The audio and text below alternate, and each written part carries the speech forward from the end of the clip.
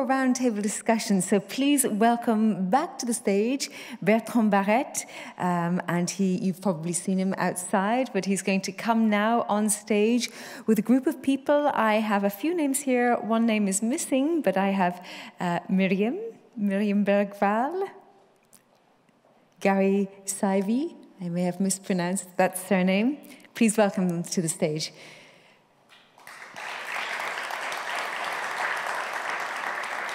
Carlos Espejel, who most people know. And we have Alice, who is the name I was missing. We had your lovely talk yesterday. Lovely to welcome you as well.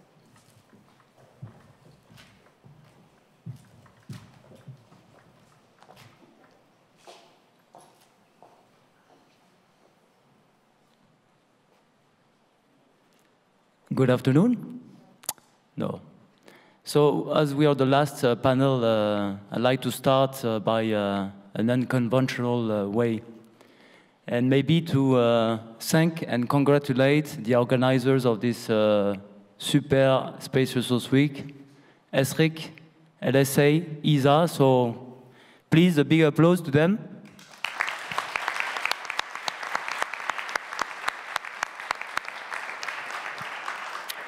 So clearly, you've managed to put together an inclusive community that is willing to work together to create a new space age based on space resources utilization for the benefit of sustainability in space and on Earth. And personally, if I have two magic words that I will take away for this week, it's collaboration and coordination. And certainly, that's two core values that we have to engrave in our DNA if we want this endeavor to happen for the benefit of humankind. Collaboration and coordination at international level, because we are speaking about a human good, and we are speaking, and more than ever, we need a peaceful project that would bring all together the nations. For this, we'll rely on our heads of space agency, but also our state members, and coordination and collaboration at industrial level, because we are speaking about a new massive and multidisciplinary industry that does not exist yet. So that's exactly the topic of this panel, to highlight the efforts of early pioneers from both space and Earth industry that are currently paving the way of this new lunar ecosystem, that are driving innovation of technology, of business models, to meet the future demand for the exploration, extraction, and utilization of lunar resources. So to speak about this and how this fits in a global value chain, please welcome Carlos Espejel, ISRU lead for ispace, Miriam Bergvall, Business Development Manager for Epiroc, Alice Wheeler, VP Space at Helios, and Karl Pardaens, sorry for the misspelling, partner at Elvinger Prussen.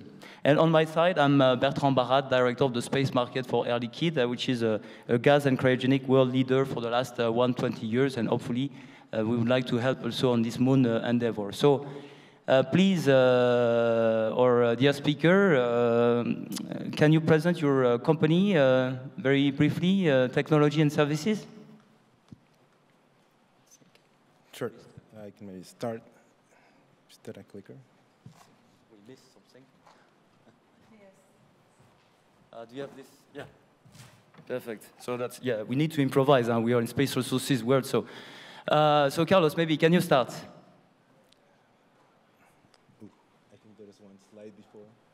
Oh, yeah. Perfect. Thank you. Thank you, Bertrand. So I'm Carlos Espejel. I am the ISRU lead for ispace. And I've been part of the ispace adventure for the last 5 years, very proudly.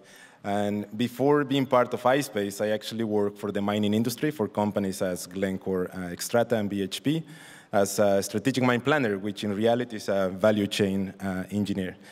And yeah, it's been so far a really good adventure. Now, in ispace, we were founded in 2010 with more than 210 employees, and our vision is to expand the planet and expand the future through the utilization of space resources. And that's the reason why we are here today.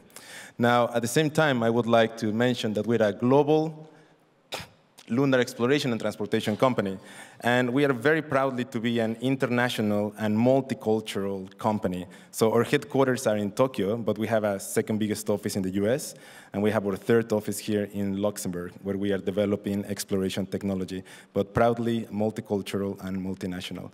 Now, among our latest achievements, we launched last year in December 2022. We are on lunar orbit at the moment, and we were listed in the Tokyo Stock Exchange just on the 12th of April. So we invite you to look at our press releases. If we can please go to the next slide, thanks. And of course, we're very proud to share that we reached space in December last year, and we reached lunar orbit just a few weeks ago. And as you heard just before, we will be attempting landing next Tuesday at 6:40 CET. So we ask you to please cross fingers for us and to follow us live in YouTube. Thanks very much, Carlos. Maybe Miriam, can you present Epiroc? Okay, thank you. Yes, my name is Miriam Bergvall. I work as a business development manager at Epiroc, and I mainly focus on partnerships and acquisitions. Epiroc is a Swedish company, and we develop and manufacture equipment for mining and infrastructure. We also provide solutions for automation, digitalization, and electrification. We are a global company with approximately 17,000 employees. We serve customers in 150 countries. Our core values are innovation, commitment, and collaboration.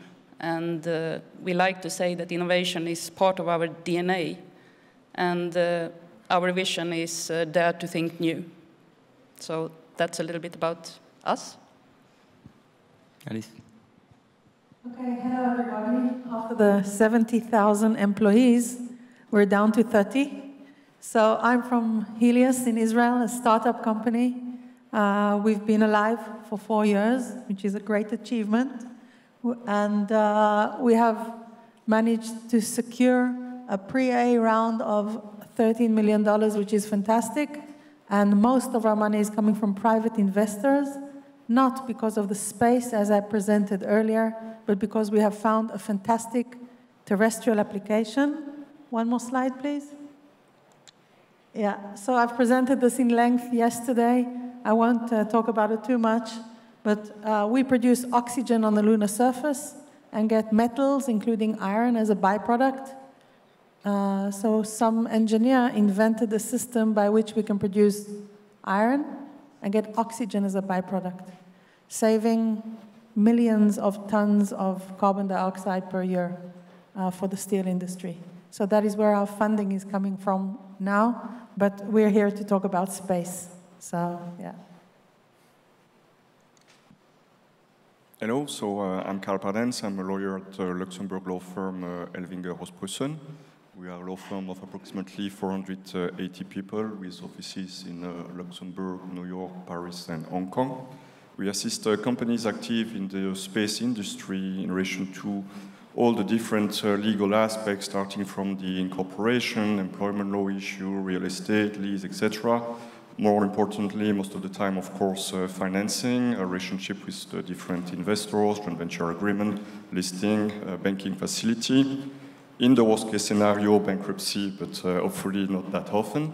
And of course, particularity of Luxembourg, since we also have laws on the utilization of space resources, exploration, and space activities, we also provide legal advice in relation to those that are quite innovative from not only a European but also a worldwide perspective, and is, in my view, one of the reasons why Luxembourg is so successful in that respect. So thanks very much, the four of you.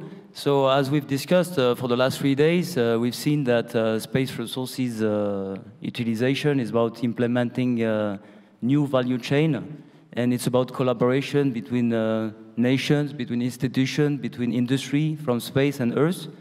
On the screen, we've tried to illustrate an example of end-to-end value chain. So could you please, the four of us, explain to the audience where your company is fitting into this illustration? So Carlos, maybe you can start. Sure, Bertrand. So within ispace, we're doing a number of activities across the value chain. For instance, we're actually doing market study evaluations internally and with partners, where it's giving us an idea on what's the size of the supply, and therefore what's the size of the deposit that we need to explore and extract in the future. So we're having activities on number 1 on project evaluation, and on number 2 on exploration. Concretely here in Luxembourg, we're developing exploration rovers for the acquisition of resources data. But we're not only working on the acquisition of these resources data, but on the processing and analysis to develop resource evaluation studies. Now, as well on 4.1, we are developing with a partner an extraction system. We cannot speak too much about it yet. But most important, we're working on number 6, where we're looking after the contracts, where we can actually supply a commodity to an end customer. And a concrete example of that is the two NASA contracts that we have for the transfer of ownership of Regolith. Sato-san just previously spoke about it. We will be using Japanese resources law on that. And for the second one, we're going to be using the space resources law of Luxembourg. Of course, those contracts are small, but they are a concrete step forward. Let's continue this way. Yes, and when it comes to Epiroc, I would say that it fits very well into the value chain as well. We do have both a lot of knowledge and technology within exploration and extraction, and to some extent also within infrastructure. We are market leaders when it comes to drilling, and we have a large portfolio of loaders and trucks as well. And we continuously develop new technologies in order to expand our product offering. And Helios, of course, is in 4.2. We do the processing, also some refining. But I must say that we always go back to the project evaluation, because you always have to see, like, why you're doing what you're doing. And then we come back to the processing again and look again why we're doing what we're doing, especially looking at the long term and at the scale-up of what we're doing. From a legal perspective, obviously, we are everywhere, but the only challenging part is in relation to item 4, I would say, where, again, Luxembourg, with its 2 specific laws, has also opened the door to legal analysis of extraction, processing, storage, etc., and activities on the moon. We'll discuss it into further detail, obviously, because Luxembourg is not the only country in the world. Thanks. So now I have a question for Carlos and Alice about enlarging this value chain. We have here 4 early pioneers. So according to you, Carlos and Alice, how important is collaboration with other companies, other organizations in the space and earth industry for the success of this global space resources implementation? Well, collaboration is imperative. I mean, it's a must. I mean, there's not going to be an entity or a company that can do the end-to-end of the value chain. So collaboration is imperative. And just going back to the mining industry, someone like Glencore, like Rio Tinto, they get a contract to supply thousands of tons of copper per year, but then they have to collaborate and hire exploration companies to do geophysics, EPCMs to do the infrastructure, going to companies like Epiroc to get extraction systems, and so on, and work with like legal companies like EHP for execution of contracts, and so on. So collaboration is imperative. However, just by looking at the panel so far, we can already identify some gaps just now. Like I would see a gap on refining and storage, and I believe that's technology that Air Liquide is working on. So this is an indirect invitation for Air Liquide to jump on the boat to collaborate, or better say, to jump on the lander on the next missions. Nobody can say the sentence, no collaboration is needed. You know, everybody knows there's no way of going to space on your own. That's not going to happen. But something which I've been cooking in my mind for some time now, and it's being strengthened by this conference, is the understanding that we really have to kind of change a record in our heads. You know, because we're very used to, especially companies that are doing intensive R&D we're very used to keeping everything close to our chest. And I feel it's time that we open up a little bit, because the company that's going to be doing oxygen on the moon or anything else is not going to be the company that has the best material for their crucible. It's not going to be that. We have to be able to fund it. We have to be able to go the whole way. And I think that sharing information in a much more open way, okay, we can protect our IPs, don't worry. But finding a way to share information is something which we have to change. You know, up there it's not the same as down here. And I think we have to change our disc here regarding the way we do our collaboration. Yeah. So I think at least you're making the perfect transition for Karl and Miriam. So I fully agree with you. Technology is certainly not the main thing. Innovation is about also a way of doing things. And here, the value chain we have on the screen is quite complex. We are going to implement fully new ways of working, interacting between the people, cross nations, cross institutions, cross industry.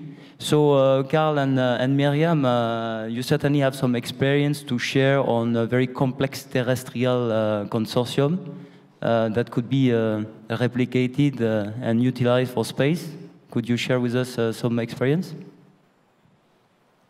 Well, of course, in Luxembourg, the advantage is that for years and years, there's been a small country, but with huge implications in terms of international investments. I think that there is hardly one Luxembourg company that has no international investors and is composed of 100% of Luxembourg employees. Therefore, the expertise, but also the legal environment is there in terms of joint venture, consortium, or you can set up the company, or you can protect your IP right, or you can protect your assets, or you can be financed. All of that is well tested. So I believe that in terms of cooperation on Earth, we are already there.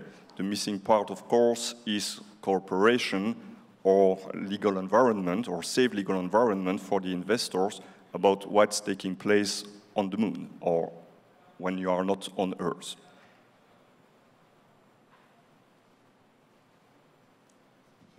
Maybe I can comment really quick. Coming from the mining industry, big operations like in South America, huge deposits, not one company does it on their own. For instance, sometimes a joint venture, a consortium between, a clear example, Glencore, BHP, Rio Tinto, and Mitsubishi.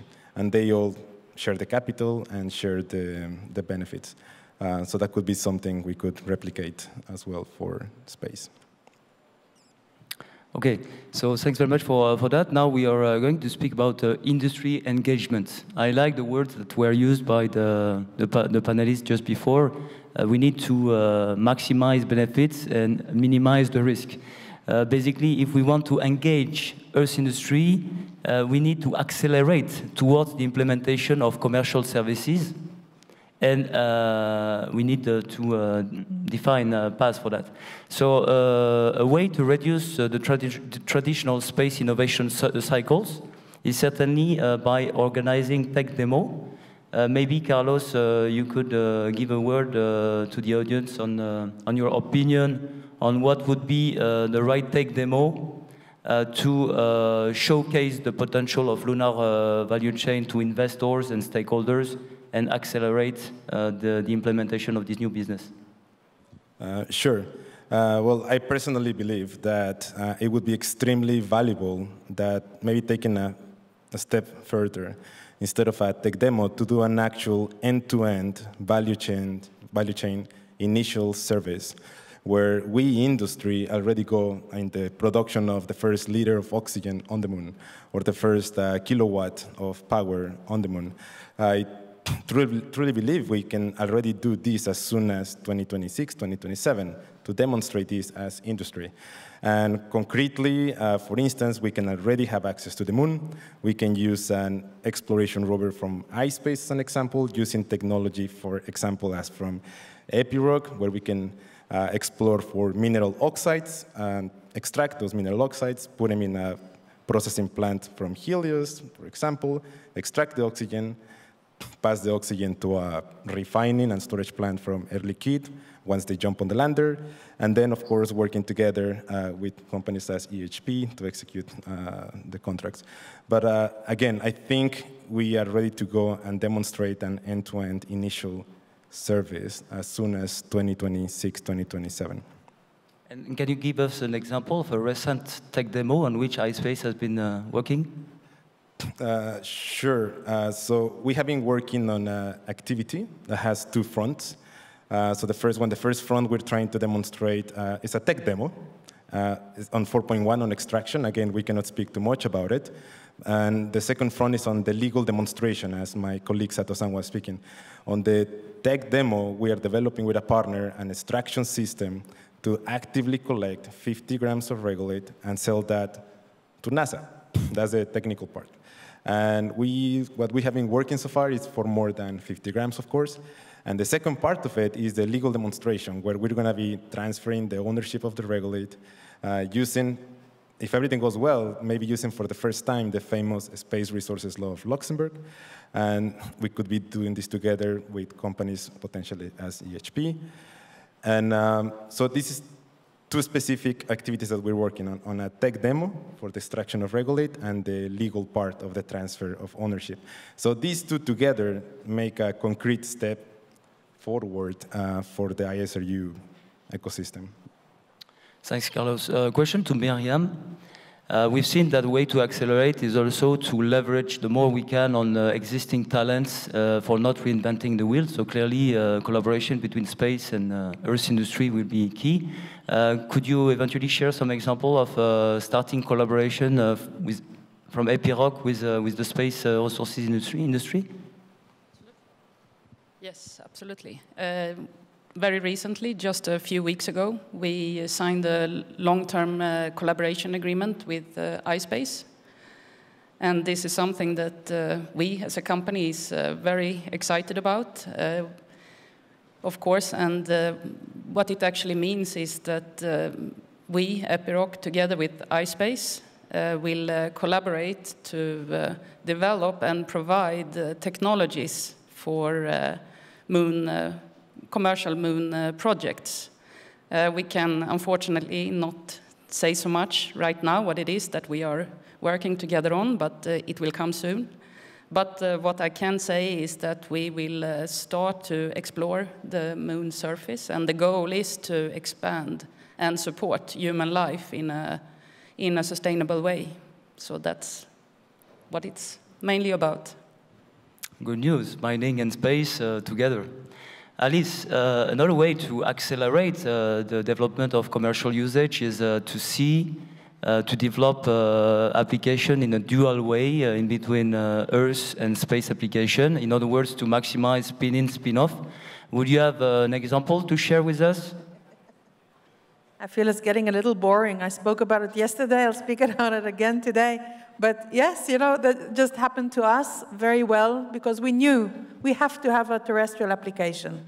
So we were developing our space application, and we were searching for something we can utilize on Earth.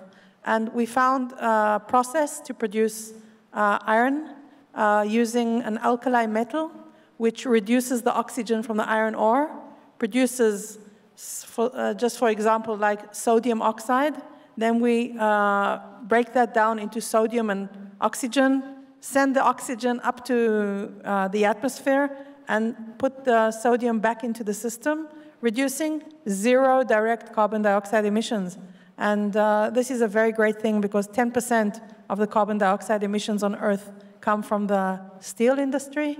And if we can help cut that off, it can be a fantastic thing for Earth and can be a fantastic way for us to pave our way to the moon. Yeah. Yeah, very exciting, and also crossing the energy transition objective. So I think that's another tick that you can add on your box. And Karl, a question for you, maybe to enlighten us. What we have to implement on the screen will be very complex, whereas today we are all working in silos. Clearly, we have to work cross nations, cross institutions, cross export control regulations, we have to open up a bit of our IP if we would like to go ahead. So on a legal and a regulatory standpoint, would you have some recommendation to make to facilitate transversality in those collaborative relationships? Well, long subject, just 1 minute. Yes. So I believe it's short that so long as you remain on Earth, that's quite well tested, and I think that everything works more or less. The issue is that once you will operate, or once you will extract something, a few grams or regulate or whatever on the moon, that's where the questions really start, because at this stage, unlike, for instance, the Antarctic, we don't really have any treaty that will be binding on all the European or even countries of the world. And to give you just two very short examples, you were mentioning intellectual property. Today, it's far from being clear what's the status of any invention or discovery that will be made on the moon. We know what happens on the Earth, but on the moon, that's subject to some questions. In terms of extraction or exploration, even within the European Union, if you take Belgium and Luxembourg, we are not within the exact same legal environment, which means basically that even if you do something in accordance with the Luxembourg laws on exploration and use of special resources, it may not be recognized by Belgium. So what happens if you bring it back one day and one country says, belongs to me or does not belong to you? So just to say that, as Stephen mentioned, but I disagree a little bit, we need also to fix those issues. And where I disagree is that I do not believe that you can say that you have 20 years to put something in place between the different governments on Earth, because in my opinion, it's better to have a treaty, even if it's not perfect, than no treaty at all, or as we have with the Artemis Accord, something which is not signed by China, India, Russia, and the like. Investors don't make any profitable investment outside of a clear legal environment. So I believe that for the moment we can live with the current legal environment, because there are only a very limited amount of players who are going to reach and land on the moon. But if the situation improves in 15 or 20 years, maybe a bit late to only start implementing some legal environment. That's my opinion, but we'll see. Okay, thanks so much. So we are getting to the end of this panel. I'd like still to ask one last question to the panelists, but we'll go very quick. To introduce it, I'd like to say and remind that the traditional way of doing business on Earth is always to wait for the demand to be established, and then after to make business plan, and then to invest, and then, okay, to roll up the offer. Here, finally, we're breaking the chicken and egg paradigm. We have to start by building the infrastructure in parallel to start about the standards, the regulations, so it's a bit of an improvisation. Still, we are lucky to have around the table some early pathfinders, some early pioneers that are opening the way. So we need to encourage them to continue. And certainly to synchronize the demand and the offer, because those guys, they will build the offer and the infrastructure, and the demand will come after. So if you had a magic stick in 15 minutes, 15 seconds each, sorry, just to close the panel and relieve the people, what would you ask to the audience as a, let's say, a key priority to help you in your endeavor? So Carlos. So if I have a magic stick and 15 seconds, so I would ask for an anchor customer. And I still truly believe that a space agency, a government, should be putting the first anchor contract for the first liter of production of oxygen, the first kilowatt on the moon. The industry is ready to start executing that as soon as 2026, 2027. And this will accelerate technology development, this will give confidence to the market, and will accelerate the ISRU ecosystem.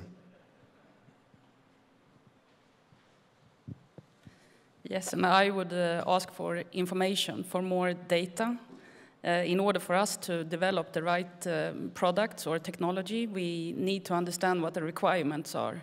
And this is, of course, very difficult since it's very limited. And so that's something that I would like to have. And then it's also because of the investments. It's quite a lot of money that's invested. And if we knew more, we would also be able to go in better in the projects, better prepared and with better solutions. So being from a startup, I always talk about funding. We need funding. And I feel that, in the automotive industry, a company doesn't have to develop an electric car and the roads for the car to drive on.